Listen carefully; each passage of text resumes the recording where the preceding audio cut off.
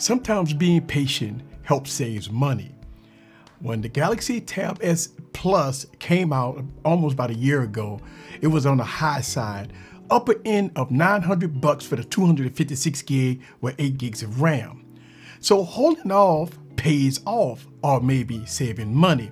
In my case, I got the Galaxy Tab S Plus for about mid $700, which I saved almost $200.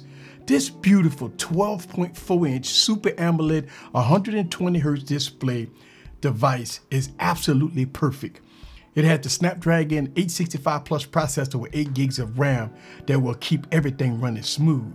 I could run multiple monitors, multiple displays, multiple apps at the same time.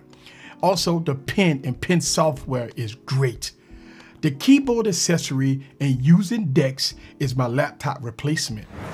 The quiet speakers on here sounds really good.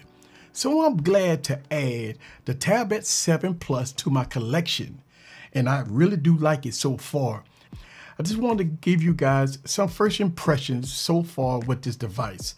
I absolutely love the display. I love the optional keyboard here, which this keyboard is really good, by the way. I love that it has the power to push multiple displays using DeX, link to Windows and stuff like that.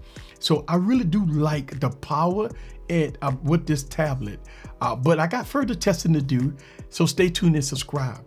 Look, sometimes it's always good to wait to get the piece of tech that you want. And that's what I did in this case.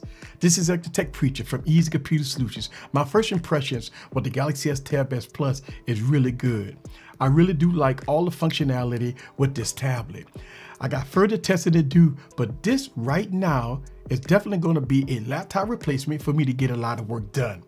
Let's have some fun with the Tab S 7 Plus. This is Eric. See you guys on the next video. Peace.